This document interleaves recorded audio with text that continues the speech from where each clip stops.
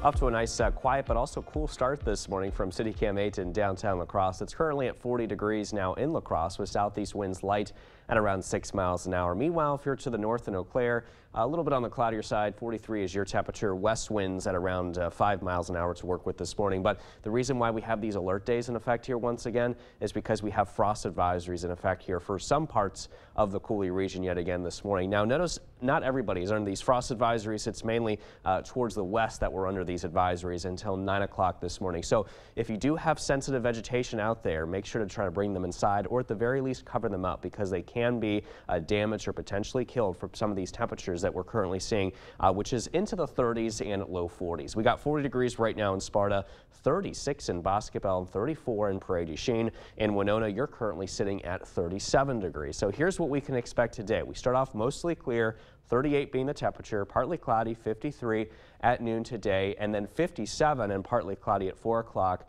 Then we drop down to about 50, while skies still continue to remain on the partly cloudy side of things today with our forecast highs into the mid to upper 50s, 55 in Eau Claire, and a high of 58 degrees this afternoon in La Crosse. So most of the clouds and some rain showers are mainly towards our east, associated with this very large low pressure system over Canada that continues to spin up there. And we're going to be continuing to see some of those clouds that may kind of move in from the north here today and spread across portions of the area as we head throughout this afternoon and also into tonight as well. Still dealing with some of those clouds mainly focused off towards the east. Now, as we take you into early tomorrow, mainly the same story. Once again, those clouds are remaining well to the east of us with some peaks of sunshine mixed in between there. I think by 6 o'clock tomorrow, most of the same. Look at the moisture, though, increasing down to the south, and there's a good reason for that. As we head into Thursday, we're going to increase the clouds again, most of the showers staying to the south, but widening out the view, you can see what's happening. We have this very large low pressure system to our southwest over the Central Plains that is expected to develop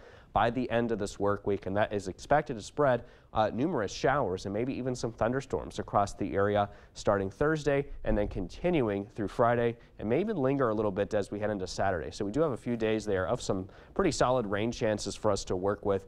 Sunday and Monday, probably some lingering cloud there with high temperatures into the 50s, low temperatures mainly in the 40s.